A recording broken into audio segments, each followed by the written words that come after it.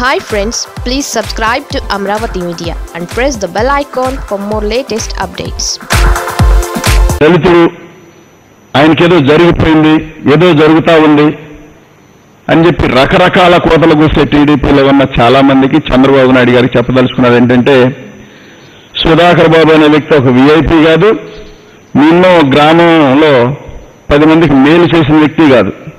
ఆయన రాగానే తెలియటానికి తెలిసి ఓహో సుధాకర్ బాబు గారు అని చెప్పి పోలీసులు ఏది అరెస్ట్ చేయకుండా ఉండడానికి, అసలు పోలీసులు అరెస్ట్ చేయడానికి బలమైన సాక్ష్యాలు అక్కడ క్లియర్గా కనిపిస్తా ఉన్నాయి. అతను మాట్లాడిన వెర్షను దాదాపుగా ఒక రాష్ట్ర ముఖ్యమంత్రిని ఇంతమంది మరి 151 సీట్ ఇచ్చి వాళ్ళు ప్రేమపూర్వకంగా గెలిపించుకుంటే సుధాకర్ బాబు మాట్లాడిన వెర్షన్ చూస్తే నేనైతే డాక్టర్ అనుకోవట్లా, ఒక పనికి మాలిన వ్యక్తి మాట్లాడిన మాటలుగా ఉన్నాయి తప్ప డాక్టర్ అని నేను అనుకోవట్లా. ఎందుకంటే తన వెర్షన్ చూశారు. ఫస్ట్ డాక్టర్గా ఉన్నప్పుడు గ్లౌజుల్లో వైలో అని చెప్పి క్రాఫ్ గ్రూప్ నీట్గా ఉంచుకున్నాడు. తర్వాత చూస్తే గుండె చేయించుకొని మానసిక సైకోలాగా తయారయ్యి అతని ప్రవర్తన చూస్తే ఎవరి డైరెక్షన్లో ఇదంతా నడిపారు అనేది ఊరికి అర్థమవుతా ఉంది. కానీ టీడీపీ నాయకులకు కానీ చాలా మంది చెప్పదలుచుకున్నది ఒకటే ఒక మాట, మీరు ఎన్ని రకాల కుయుక్తులు పొందుతున్నారో, ఎన్ని రకాల వేషాలు వేస్తా ఉన్నారో, సుధాకర్ బాబుని ఎంతమంది బలి చేయాలని చెప్పి చంద్రబాబు నాయుడు గారితో సహా ఈ రకమైన డైరెక్షన్ తీసుకున్నారో మాకు తెలియదేం కాదు. కానీ చంద్రబాబు నాయుడు గారికి వాళ్ళని కొత్త అంటే అది కాదు. చంద్రబాబు నాయుడు గారు మొదటి నుండి కూడా దళితులను మోసం చేయడం, ఓటు బ్యాంక్గా చూడటం మాత్రమే నేర్చుకున్నాడు. అలాంటిది సడన్గా 10 మంది వాళ్ళ టీడీపీలో ఉన్న దళిత నాయకులు పాపం ఏం గుర్తుకొచ్చిందో పరిగెత్తుకొచ్చేసి దళితుల ఆత్మగౌరవం దెబ్బతిందంట. స్వామి ఒక్కసారి వెనక్కి తిరిగి చూడండి, మీరు ఎంతసేపటికి కూడా గుర్రానికి కట్టినట్టుగా స్ట్రైట్గా కట్టినట్టున్నారు. మీరు వెనక్కి తిరిగి చూస్తే చంద్రబాబు నాయుడు గారు ఏం మాట్లాడారో, ఒకళ్ళైతే స్నానం చేయరని, చంద్రబాబు నాయుడు గారు అయితే అసలు దళితులుగా ఎవరు పుట్టాలని కోరుకుంటారని, కొంతమంది అయితే పాపం మహానుభావులు దళితులుగా పుట్టే చదువుకోరని, శుభ్రంగా ఉండరని, ఇలాంటి మాట్లాడిన మాటలు ఇవన్నీ కూడా మర్చిపోయి దళితుల ఆత్మగౌరవం దెబ్బతిందంట. ఆత్మగౌరవం దెబ్బతీసేది మీరు, సర్వనాశనం చేసేది మీరు, దళితుల్ని మరి కించపరిచే విధంగా మాట్లాడేది టీడీపీ ప్రభుత్వం. ఇవన్నీ మాట్లాడి మళ్ళీ దళితుల ఆత్మగౌరవం గురించి మాట్లాడుతూ ఉంటారు. అంటే చంద్రబాబు నాయుడు గారు ఎన్టీ రామారావుని ఎన్నిపోటు ఒక పోటు పొడిచి మళ్ళీ ఆయన ఫోటోకి దండేసినట్టుగా అనమాట. అది చంద్రబాబు నాయుడు గారి జీవిత చరిత్రంతా కూడా 40 సంవత్సరాల ఇండస్ట్రీ ఏదో చెప్పుకుంటూ ఉంటారు. కాబట్టి చంద్రబాబు నాయుడు గారు ఏమి చేశారు ఈ 40 సంవత్సరాల రాజకీయాల్లో, 3 సార్లు 2 సార్లు ముఖ్యమంత్రిగా పనిచేసి ఉన్న వ్యక్తి ఏం చేశారంటే, ఏమి చేశారంటే చంద్రబాబు నాయుడు గారు చెప్పలేని పరిస్థితి. అలాంటి వ్యక్తి కోర్టుల చుట్టూ తిరుగుతూ మేనేజ్ చేసుకుంటూ, హైకోర్టులు మేనేజ్ చేసుకుంటూ, లాయర్లు మేనేజ్ చేసుకుంటా తిరుగుతూ ఉండి ఇవాళ తీర్పు వస్తే దానికి చెంపబెట్టు అది ఇది అంటాడు. చంద్రబాబు నాయుడు గారికి ఈ మధ్య ఆయన కేసులన్నీ కూడా లెక్క చూస్తే 26, 27 కేసుల్లోనూ స్టేలు తెచ్చుకున్నారు. చంద్రబాబు నాయుడు గారి జీవితం అంతా అదే, స్టేలు తెచ్చుకోవాల్సిందే. తెచ్చుకొని బతికే వ్యక్తి చంద్రబాబు నాయుడు గారు. ఎంతసేపు మేనేజ్మెంట్ చేసి ఏదో రకంగా ఒడ్డెక్కుదామని చూస్తూ ఉంటాడు. ప్రజలెటు చెదరించుకున్నారు కాబట్టి ఏ రకంగా వ్యవస్థను మేనేజ్ చేయాలని చెప్పి ఆలోచన వెళ్తా ఉన్న వ్యక్తి చంద్రబాబు నాయుడు గారు. అదేవిధంగా మరి సుధాకర్ బాబు ఒక డాక్టర్ అయి ఉంటే అతను దళితుడని ముఖాన్ని రాసి ఉండదు, అతను డాక్టర్ అనో ఇంకోటని కాదు. ఎగ్జాంపుల్గా మొన్న నేను వెళ్తా ఉన్నా, విజయవాడ బెంచ్ సర్కిల్ దగ్గర ఆపారు. నేను ఎంపీని, నేనే డ్రైవింగ్ చేస్తాను, నా పక్కన ఒక పిల్లాడు కూర్చొని అన్నాడు. అద్దం నుంచి మున్నర్దించాం, ఎవరైనా మీరన్నాడు. బాబు నేను ఎంపీ బాపట్ల అని చెప్తే నాకు తెలియదు సార్ అన్నాడు. నా దగ్గరున్న పార్లమెంట్ కార్డు చూపించి మరీ వెళ్ళా నేను. మాకు ఎంపీలుగా ఈ పరిస్థితి, డాక్టర్ని అంట ఏదో జరిగిపోయింది, సుధాకర్ బాబుకి ఎక్కడో అన్యాయం జరిగిపోయింది, అతన్ని దారుణంగా హింసించారు, చిత్రవదకు గురి చేశారంటున్నారు. వాస్తవానికి అక్కడ పోలీసులు మరి సమన్వయం చూస్తే వాళ్ళ చేతులకు దండం పెట్టాల. ఎంత ఓర్పుగా ఉండి తను శాడిస్ట్ లాగా బూతులు మాట్లాడి, కార్ల కింద జొరబాడి ఇష్టానుసారంగా మాట్లాడిన వ్యక్తి, అలాంటి వ్యక్తికి వీళ్ళందరూ సపోర్ట్ పలికి మళ్ళీ ఇంకా కూడా దాన్ని అంతటితో పోనేయకుండా ఇతన్నే అడ్డం పెట్టి ఏదో రకంగా కేల్కే కార్యక్రమం చేస్తా ఉన్నారు. ఎంత దారుణం అంటే ఇళ్ల ప్లాట్లు ఇచ్చే విషయంలో హైకోర్టుకి వెళ్తారు, స్టేలు తీసుకొస్తారు. పేదవాళ్ళకి ఇళ్ల ప్లాట్లు ఇచ్చే విషయంలో ఏది దళితుల ఆత్మగౌరవం గురించి వ్యక్తుల గురించి చెప్తా ఉన్నాం. మరి పేదవాడు ఇంగ్లీష్ మీడియం చదువుకుంటాడు, వాడు బాగుపడతాడని చెప్పి అనుకునే వ్యక్తి జగన్మోహన్ రెడ్డి గారు అయితే వాడు పేదవాడు తినే దాంట్లోనూ పేదవాడు చదువుకునే దాంట్లో కూడా ఏలు పెట్టి స్టేలు తీసుకొచ్చే వ్యక్తి ఈ ఆత్మగౌరవం గురించి మాట్లాడే వ్యక్తులు. ఈ వ్యక్తులను చూస్తూ ఉంటే వీళ్ళు మరి చూసి నవ్వాలో బాధపడాలో అర్థం కాని పరిస్థితి. ఒక్క మాట ఏదో చెప్తా ఉన్నా, చంద్రబాబు నాయుడు గారు కానీ ఈ సుధాకర్ బాబుకి కానీ బాబు చాలా మంది ఉన్నాక మొత్తం గంటగాల ఒక 10 మంది వచ్చి బయటికి పటాపట మాట్లాడేస్తా ఉన్నారు అదే పనిగా. ఇంక ఛాన్స్ దొరికింది, ఇంతమించి మంచి ఛాన్స్ ఏం కాదు. మాకు కూడా మంచిదే, సిబిఐ విచారణ జరగాలి. జరిగినప్పుడు ఎవరేం చేశారో అన్నీ బయటకు వస్తాయి. మళ్ళీ మేము కనుక విచారణ చేసి కేసు కడితే ఎట్లా ఉంటుందంటే నిజంగానే ఇది వైఎస్ఆర్సీపీ చేసింది కాబట్టి మాకు ఇక్కడేదో అన్యాయం జరిగిపోయిందని చెప్తారు కాబట్టి వాళ్ళ వాస్తవానికి ఆ విచారణ ఇవ్వడం ఒక రకంగా మంచి విషయమే. దానికేదో వైఎస్ఆర్సీపీకి చంపబెట్టని చెల్లు అనిపించారని చెప్పి ఇష్టానుసారంగా కోతలు కోస్తా ఉన్నారు.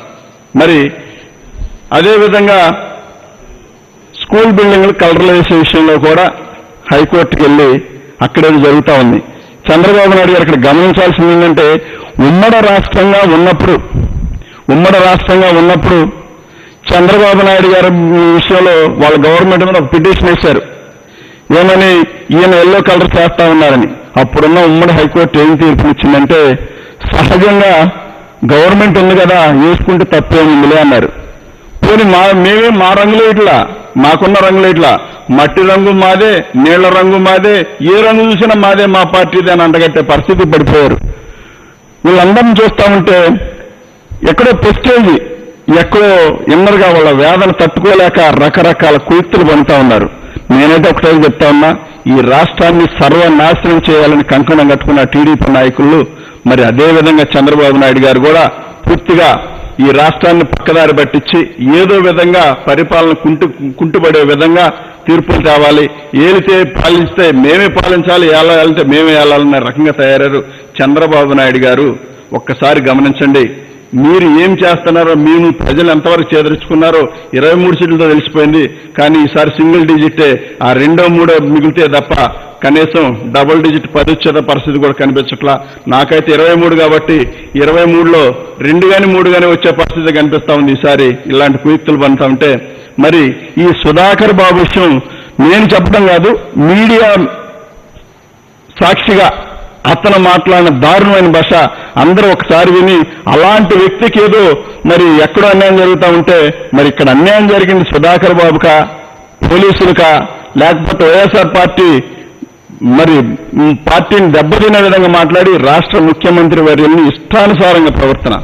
అతను ఒక డాక్టర్ అయితే ఆ వెర్షన్ ఉంటుందా ఒకసారి గమనించండి.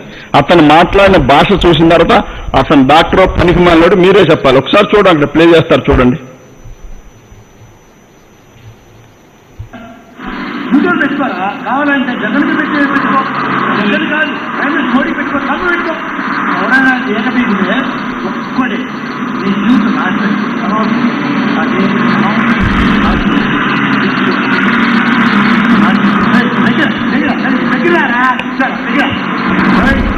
ఎవరైతే జీవితం వస్తున్నారో వాళ్ళందరిలో కూడా ఇస్తారు. రైతులు అంటే గరస్లు, ముస్లింస్ అంటే గరస్లు.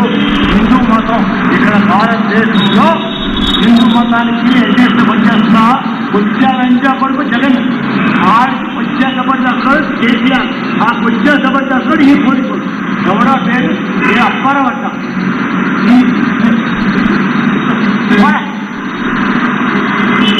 కాపాడుతున్నారు మీరేమో పండు కూర్చున్నారు, తీసుకుంటారా పెట్టుకోరా పెట్టుకోమని చెప్తాను. వచ్చారంటే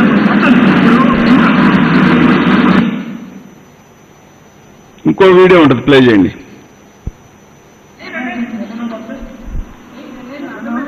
ఏం చేస్తాడు ఎక్కడే చూపిస్తాను. మోడీ గారు గొప్ప, చంద్రబాబు గారు గొప్ప, కేసీఆర్ గొప్ప, నీకు వచ్చారని అమ్మందంగా లంగా అప్పందంగా చెబుతున్నాడు రా దారంగా. నీ పుల్లు కోసం సాగా నీ చూసుకుంటూ చెప్పుకో.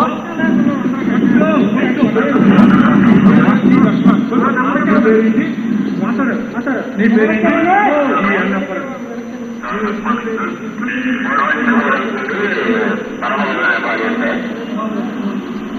చూడు ఇవన్నీ పంపిస్తే నీ అమ్మ పూకు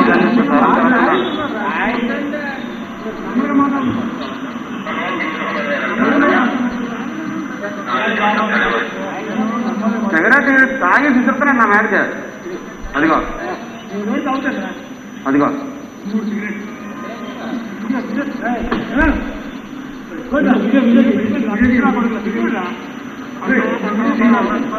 ఏమవుతాయా వీడియో తీసాను.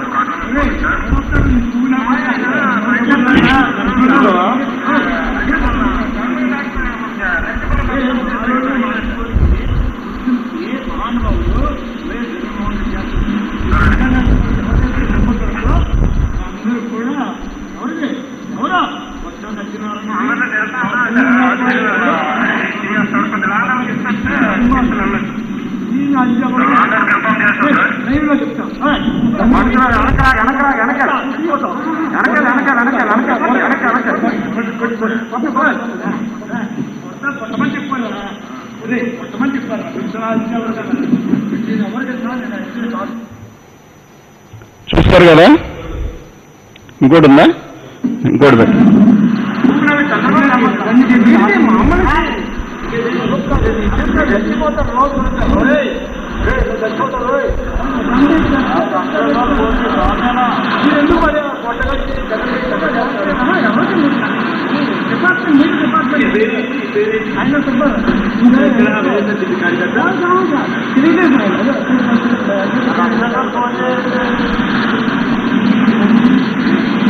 ఫోన్ చేసి already land order already control room చెప్పాం.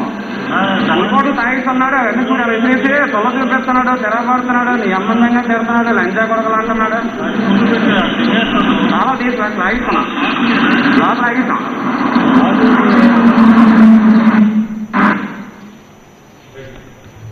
చూశారు కదా, ఇది సుధాకర్ బాబు వెర్షన్. అతనికి కొత్తగా గుండె చేయించి ఒక సైకో గెటప్ వేసి ఏదో రకంగా తనెవరో తెలియకుండా బిహేవ్ చేసి తన పక్షాన వచ్చిన వీడియోగ్రాఫర్లు అవసరమైన మేరకు టీడీపీ పేజీల్లో పెట్టించి అవసరమైన కట్ చేయించి మరి మొత్తం వీడియోలు చూస్తే సుధాకర్ బాబు వెర్షన్ మీరు చూస్తా ఉంటే ఈయనంట దళితుల కంటే అక్కడ అన్యాయం జరిగిపోయిందంట, దళితులను అక్కడ వైఎస్ఆర్ పార్టీ కానీ ప్రభుత్వం కానీ ఇబ్బంది పెడతా ఉందంట. సిగ్గుపడాలి మాటలు మాట్లాడడానికి. టీడీపీ ప్రభుత్వం నుండి దళితులుగా చెప్పుకునే కొంతమంది వ్యక్తులు, చాలా మంది వ్యక్తులకి సిగ్గుపడాల్సిన విషయం ఇది. సుధాకర్ అనే వ్యక్తి ఒక సైకో, అది అర్థమవుతామని చూస్తూ ఉంటే ఆ వెర్షన్ ఏంటి? జగన్మోహన్ రెడ్డి గారు ఒక రాష్ట్ర ముఖ్యమంత్రి గారిని పట్టుకుని ఆ రకంగా తన ఇష్టానుసారంగా మాట్లాడమని ఎవరు డైరెక్షన్ ఇచ్చి ఉండాలా? ఒక సామాన్యుడైతే ఒక ముఖ్యమంత్రి మీద ఈ స్థాయిలో విమర్శలు చేసే పరిస్థితి ఉందంటే ఖచ్చితంగా తనక సపోర్ట్ ఉంది.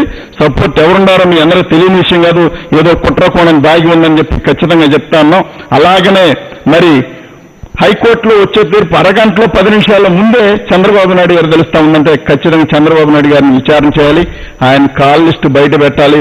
మరి ముందుగా వచ్చే తీర్పు అన్ని కూడా ఈయనకి ఎలా తెలుస్తుందో మాకు అర్థం కాని పరిస్థితి.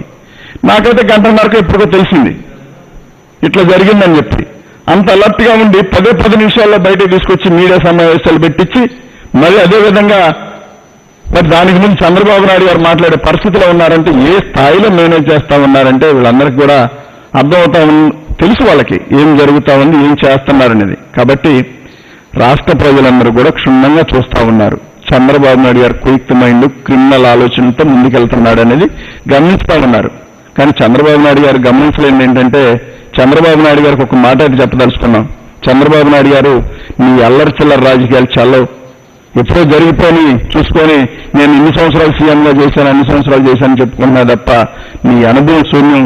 నీ అనుభవం కూడా మోసం చేయడమే తప్ప మంచి పనికి ఒక్కదానికి ఉపయోగపడదు. నీ జీవితం అంతా కష్టపడినా కానీ మళ్ళీ ఒకసారి ఎలక్షన్లో గెలిచే పరిస్థితి లేదు. ఒక్క మాట క్లియర్గా చెప్తున్నా, నువ్వెప్పుడూ కూడా హైకోర్టు చుట్టూ తిరగాల్సిందే. ప్రజలు మా వైపే ఉన్నారు, మేమెప్పుడు ప్రజల వైపే ఉంటాం. ప్రజా రణరంగంలో గెలిచేదన్న ఎప్పటికీ నీకు లేదు. నువ్వెప్పుడు జీవితకాలం అంతా కూడా వ్యవస్థలను మేనేజ్ చేసుకొని బతకాల్సిందే. ఆ పరిస్థితిలో ఉండాల్సిందే. నీ కర్మది. మీలాంటి నాయకుడు ప్రతిపక్ష నాయకుడు అంటే మా కర్మ అనుకుంటున్నారు. రాష్ట్ర ప్రజలు కూడా అదే అనుకుంటున్నారు. ఎక్కడన్నా ప్రతిపక్ష నాయకుడు అంటే ప్రజల పక్షాన్ని పోరాడతాడు. మరి ప్రజల రక్షణ చూసుకునే విధంగా ప్రభుత్వం ఎక్కడైనా చిన్న చితుకు సమస్యలు ఉంటే అవి తీసుకెళ్లి ప్రభుత్వం దృష్టికి తీసుకెళ్లి పరిష్కరిస్తారనుకుంటే సమస్యలన్నీ కూడా లేని సమస్యలు సృష్టించి చంద్రబాబు నాయుడు గారు కొత్తగా ఏదో సాధించాలని చెప్పి చూస్తామన్నారని రాష్ట్ర ప్రజలు గమనిస్తా ఉన్నారు. నువ్వెప్పటికీ కోర్టులు హైకోర్టులు చుట్టూ తిరగాల్సిందే, ప్రజలు మా వైపే, మేమెప్పుడు కూడా ప్రజల వైపే ఉన్నామని చెప్పి తెలియజేస్తూ, అలాగనే నిన్న ఒక పెద్ద ఆవిడ రంగనాయకి గారిని ఏదో సోషల్ మీడియాలో అరెస్ట్ చేశారని చెప్తా ఉన్నారు. మరి 65 సంవత్సరాలని చెప్తా ఉన్నారు. అంత పెద్ద ఆవిడ అకౌంట్లు వాడుకొని వీళ్ళు న్యూస్లు పెట్టి, వీళ్ళు ఫేక్ అకౌంట్లో ఆవిడ ఫోటో వాడి ఆమె మీద పెట్టించి ఆమె చేత పోస్టులు పెట్టించే పరిస్థితికి వీళ్ళు వచ్చారంటే ఎంత బాధగా ఉందంటే, మరి అలాంటి పెద్ద ఆవిడ గౌరవం ఇవ్వాలనే ఆలోచన కూడా లేకపోతే చంద్రబాబు నాయుడు గారికి ఏం చెప్పాలా? ఎవరిని వదిలిపెట్టే ఉద్దేశం లేదు. దళితులను వదిలిపెట్టలే, ముసలిని వదిలిపెట్టరు, పిల్లలను కూడా వదిలిపెట్టే పరిస్థితి లేదు చంద్రబాబు నాయుడు గారు. అలాంటి వ్యక్తి ఆత్మగౌరవం గురించి, తన సీనియారిటీ గురించి ఏదేదో గొప్పలు చెప్తా ఉన్నాడు. కాబట్టి చంద్రబాబు నాయుడు గారు తెలుసుకోవాల్సింది ఒకటే, నీ కుట్రలు నీ కుళ్ళులు సాగనివ్వం. హైకోర్టు విచారణ మాకు కూడా సంతోషకరమే, నిజ నిర్ధారణ జరగడం మాకు కూడా కావాల్సింది. కాబట్టి నువ్వు ఎక్కడైనా మంచి బుద్ధి ప్రసాదించాలని చెప్పి, మళ్ళీలాగా మీరు ఎక్కడో హైదరాబాద్లో ఉన్నారు, ఇక్కడ లేరు. కరోనా వచ్చిన దగ్గర నుంచి కూడా హైదరాబాద్లో ఉండే మీరు ప్రెస్ మీట్లు పెట్టడం కానివ్వండి, మరి సలహాలు ఇవ్వడం అంట. చంద్రబాబు నాయుడు గారు ఇక్కడ సలహాలు ఇవ్వబోదని చెప్పి మధ్య బోర్డు ఒకటి పెట్టుకున్నాడు. ఆయనకి ఏం సలహాలు ఇస్తాడు అంటే, ఆయన ఇచ్చే సలహాలు ఒకటే, ఆయనకున్న క్రిమినల్ ఆలోచనలు సలహాలు ఇస్తాడు. అంతకుమించి రాష్ట్రానికి ఉపయోగపడేది కానీ ప్రజలకు ఉపయోగపడేది కానీ ఏది చెప్పడు. కాబట్టి రాష్ట్ర ప్రజలు స్పష్టంగా గమనిస్తా ఉన్నారు. కాబట్టి మీరు ఇకనైనా కుళ్ళు కుట్ర ఆలోచనలు మానేసి ప్రజల వైపు పోరాడాల్సిందిగా తెలియజేస్తా ఉన్నాను.